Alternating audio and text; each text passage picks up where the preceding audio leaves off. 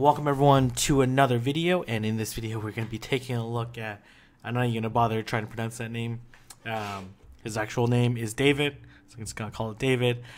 David's Sinister Cup run. He is rocking Cresselia, Steelix, Poliwrath, Alolan Marowak, Mawile, and Dusclops. And his first round opponent is Sword Boys, rocking Lucario, Steelix, Poliwrath, Alolan Marowak, Galates, rocking Triple Fighter, and Double Steel, and Probopass. So let's go ahead and take a look at these battles. Okay, alright. Gonna lead with Steelix, going to the Steelix matchup, and let's see how these two decide to play it out. Obviously, the Steelix matchups, you want to land the Earthquake, shield the Earthquake if you're the opponent, if you're yourself, and then you want to have a Crunch shielded. So looks like he's going to go for the shield, which he correctly assesses. Perfect. And then let's see, since this was since the charge move happened pretty early, it's definitely going to be a Crunch, and then going to be able to farm down this opposing Steelix. Alright, going Poliwrath versus Steelix. Gonna want to land this Earthquake, which does quite a bit of damage. Switches into Dusclops. This is the Hex variant of Dusclops, which does much better against Poliwrath than the Feint Attack version, because Hex is neutral and Feint Attack would be resisted. And going for these Shadow Punches, which will do a decent chunk into Alolan Marowak. This looks like a Hex Alolan Marowak, so it does have to be careful about that Shadow Ball. So it's going to shield, hopefully to shield the Shadow Ball, and it is. That's pretty good. And going to build up a little bit of additional energy. Going to go for this Shadow Punch. And almost able to take it out. And unfortunately get speed to the charge move. Likely a Shadow Ball. And it is. And going to come back into Steelix. Does have the switch window up, which is a little unfortunate. But to be honest, it probably worked out a little bit better. Because definitely didn't want this Poliwrath to farm. Immediate switch out into Poliwrath, but that Poliwrath is super low. Both these Pokemon are super low. Unless Sword Boys has Hydro Pump, this match is pretty much over. Ice Punch. And then just going to be able to farm it down. A little risky play, but it's quite alright. And able to take it out with a Shadow Ball, even though a Bone Club would have been more than sufficient. So GG. And then we are going to move on to, oh, okay. Looks like we only had one match. Okay, that's weird. Okay, anyways, we're going to Hammond Kid. It looks like he lost the match. Or lost the footage. Anyways, that was weird. Anyways, gonna go into Poliwrath. This Poliwrath. He is carrying the dynamic punch version. I'm not sure why he's taking so long to build up energy. And missed a few bubbles. That's quite alright. And let's see what variant. Oh, it looks like he's only rocking Power Up Punch. Gonna switch out into Steelix. That's kind of a crazy switch. I'm not really sure why that switch occurred, but regardless, it does draw the shield. Maybe it was a little bit of mishap. Doesn't need shield. Would definitely survive this Crunch, and it's gonna build up a little bit of energy in case the Steelix decides not to shield, and they're gonna be able to KO. It does decide to shield, and gonna really want to get to this dynamic punch, but not able to. This Crunch will KO, and probably going to go into actually I'm not Steelix, I guess. Yes, Steelix. No, going to Dusclops. Interesting. Gonna immediately Fire Punch the Steelix. It probably makes more sense to do it that way, but gonna go. I'm sorry, it's going into Poliwrath. Must have something weak. A little Marowak. Okay, sorry. And gonna hit the Shadow Punch, and doesn't even necessarily need to shield. Could go into Steelix and then finish off with Crunch. Does bait the shield with the Bone Club, but it's a little too late in this matchup. Go to Bone Club again. Interesting. And able to take game number 1 in round number 2. Gonna get lead with Mawile into Drifblim, which is a very positive lead. Gonna switch out into Steelix. Gonna look to hit this power up punch. In this matchup, Steelix does have to land the Earthquake. These crunches will be resisted. So gonna switch out into Fire Spin, Alolan Marowak, but kind of a tough switch in just because the Steelix has built up so much energy already. Gonna be able to land another crunch.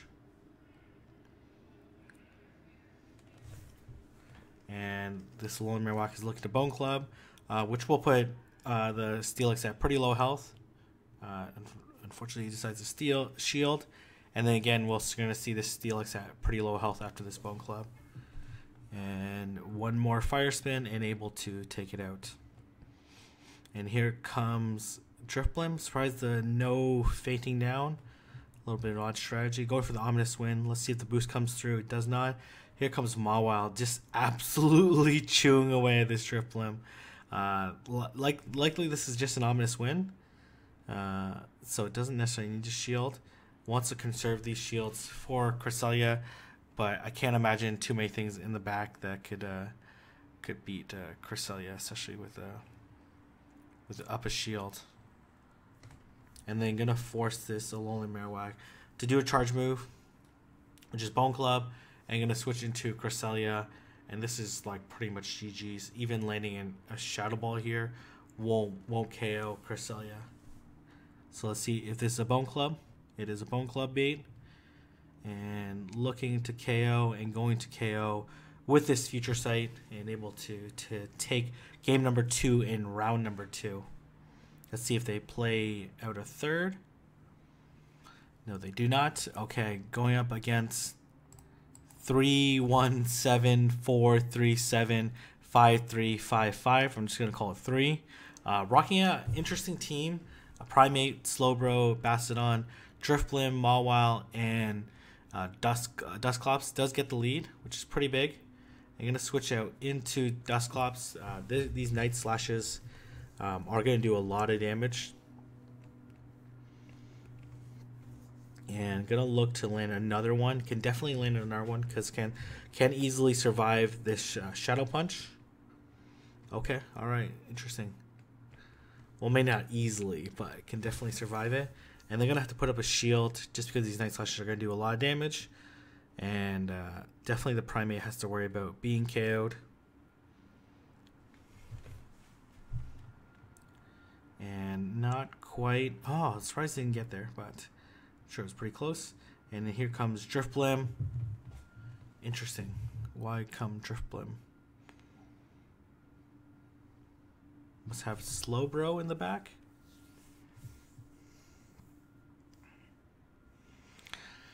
And unfortunate for 3. Got hit by the charge move before it could get off theirs. And yeah, it's not a great situation at all for except no shields. Gonna go back into Mawile after the energy reset. And this is not good at all. Well, interesting. Kind of Mawile in the back. Kind of a weird strategy, but it's quite alright. Alright. Gonna hit another power-up punch. This damage is definitely adding up onto this Mawile. And unfortunately, this opposing Mawile is not going to be able to do very much. And they might end up close to a simultaneous KO, but this is pretty much a wrap. So taking game number 1 in round number 3. And here comes Steelix into Dusclops. Let's see what variants of Dusclops this is.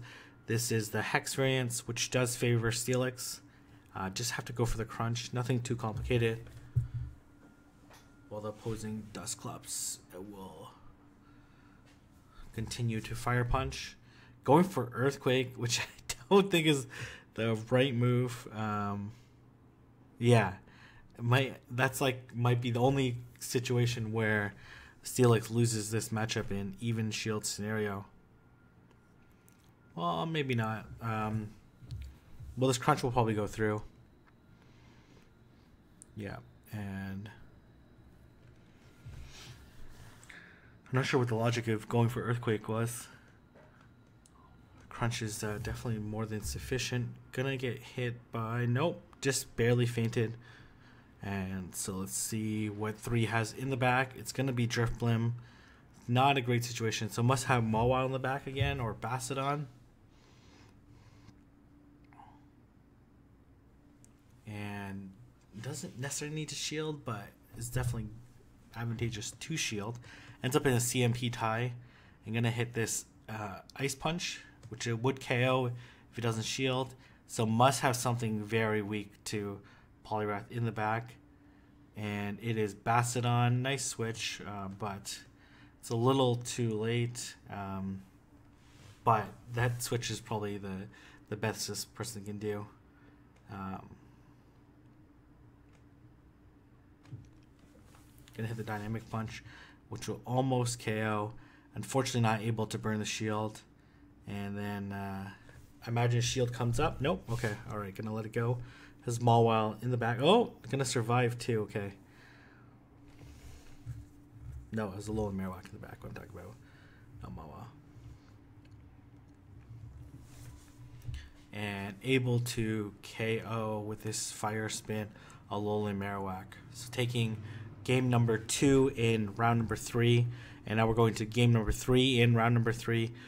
Leading Poliwrath into Mawile. This is a very favorable situation for... Okay, this is not good. Wants to get out of there. I'm not sure why doing the Dynamic Punch as opposed to just switching out.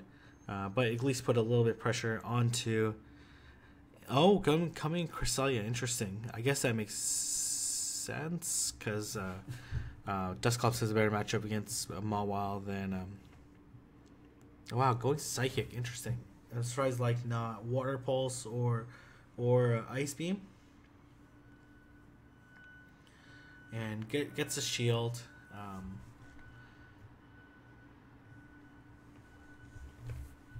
Here comes another Psychic. Cresselia definitely could have survived that Psychic and survived these subsequent confusions. And here comes Mawile. Oh man, nice switch out into Mawile. It's definitely chunking away at this Cresselia. And then there goes Future Sight. Could have switched out, but that's quite alright.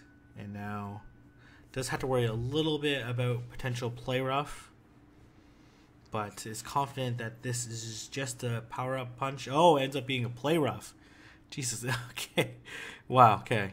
That was very costly. Will it make a difference? Let's see what's in the back. Okay, opposing Dusclops. Man, may or may not matter. I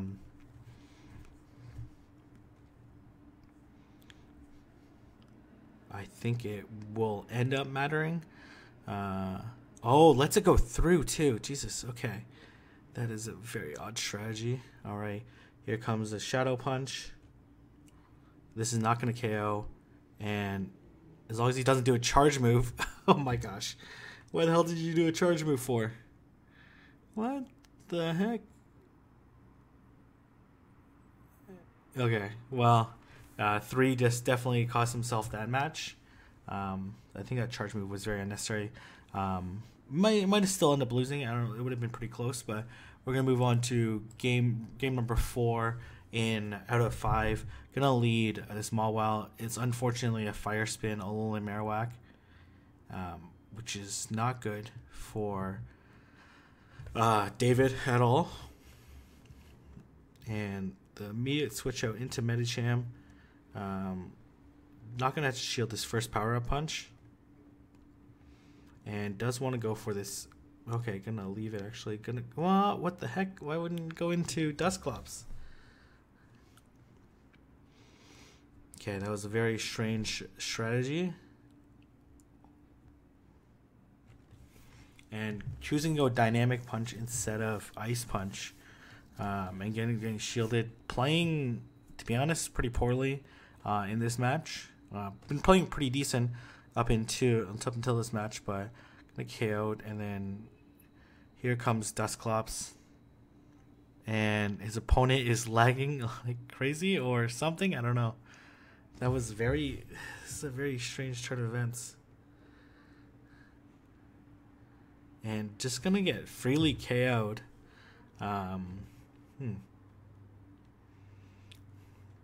If he somehow wins this is a very strange match.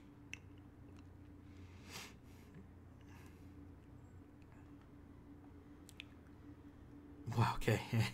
David able to win that match. To be honest, not well, maybe he's gonna win. I don't know. We'll see.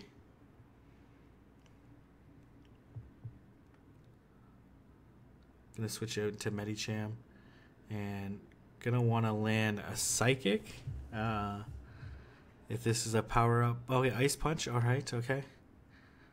And then David somehow, this particular match was riddled with errors on both sides, so not that impressive of a play. But regardless, taking game number 1 in round number 4. And leading Mawile into Poliwrath. This is a mud shot Poliwrath, so let's see what moves potentially could have. Switching in Drifblim onto Dusclops. If this Dusclops does commit to 2 shields, it can win out this matchup versus Drifblim. Drifblim a little squishy, Dusclops much tankier, even though it has weaker moves. Choosing not to shield, expecting it to be an Ominous Wind, which ends up being a little bit of a risky play, but gonna go for this Shadow Punch, and ends up in a CMP tie, and not gonna shield. Gonna let Mawile. Oh man, got the buff though. Jeez. Okay. All right. Unfortunately, not a good situation at all. Has Poliwrath. Has submission. Oh god, this is what on round 4? Wow. Okay. So submission has the same energy cost as. Let me just double check that. Okay. Wow. This is crazy. It looks cool though. It's same energy cost as dynamic punch, but is 30 less energy. Not that it really mattered that much. Gonna go for the Earthquake. This Earthquake is not gonna KO.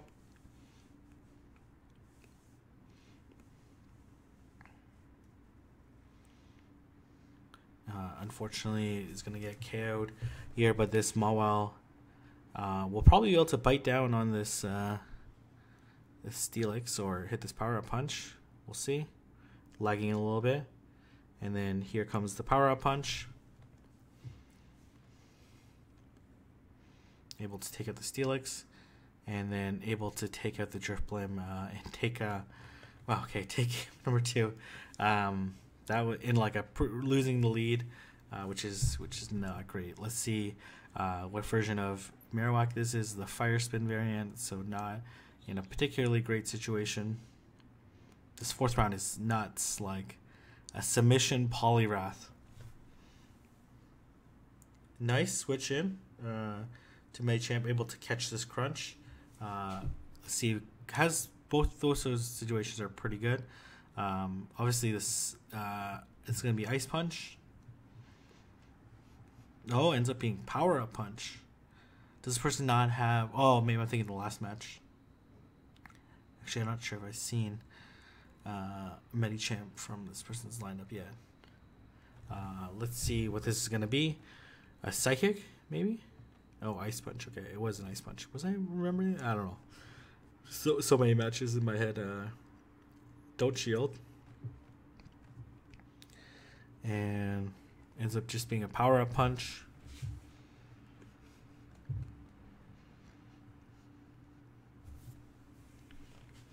And then here comes Alolan Marowak. Has a bunch of energy loaded. Should be able to land 2 Shadow Punches pretty easily. And able to land it again. And then land 1 more for good measure. Got a ton of energy. And expect no shield. This is a Bone Club. It's just barely not going to faint and end up in a simultaneous KO, but up 2 shields to 0. Can basically just pick whatever he wants. Ends up going into Cresselia, which is not particularly great. Going for the Bulldoze. And then here's the Future Sight. I think Roar Beam might be better. And actually, no, it's Future Sight's probably just slightly more energy efficient, even though Bronzong double resisted. This is not a great matchup for Cresselia, but that's quite alright. Gonna go for the Future Sight again. It was up 2 shields anyway, so it doesn't really matter. And then just needs to hit 1 more. Even a Aurora Beam would probably be fine, or like 1 additional Confusion after this one gets applied, and it should be GG. Oh, good. Gonna go for the Aurora Beam just for good measure, and able to take it out. And now we're gonna move on to round number 5 in this 5-round tournament, going against Red Hunter TL with double steel, triple steel, single fighter, Alolan Marowak, in this case Fire Spin, and Haunter. So this matchup does favor Alolan Marowak. Don't have to do anything too fancy. Can just straight Bone Club. Obviously has to avoid this Earthquake. Let's see if a shield comes up or not. A shield does come up. And gonna land this Bone Club. Oh, and probably no shield. Let's see what Red Hunter does. No shield. And then gonna look to farm down this Steelix. Okay, alright. Looks like they had some weird text going on, so he's obviously censored this video before sending it to me, and ended up shielding a Bone Club, which is pretty huge. I'm actually surprised that it didn't get to Shadow Ball after fainting it down. So anyways, coming into Bastiodon. Jesus. Okay. Okay, why? And that's absolutely terrible. Not gonna shield. Must have a tank in the back. Steelix or Mawile. Mawile. I definitely would have went Mawile instead of Bastiodon, because I think Mawile, even though it has a poor match against Poliwrath, has a much better matchup. But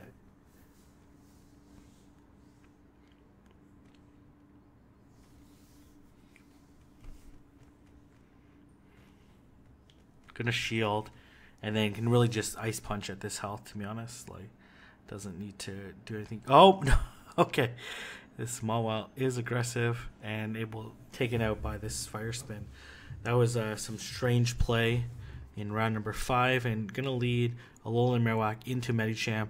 If takes this win, takes the 5-round championship, and Haunter comes in just absolutely decimating this Alolan Marowak. Gonna Shadow Punch. Can really just Bone Club. I expect this Haunter to shield. And unfortunately, this Haunter got a little too greedy. I expect a double shield. Let's see if a double shield comes up. No double shield. Interesting. And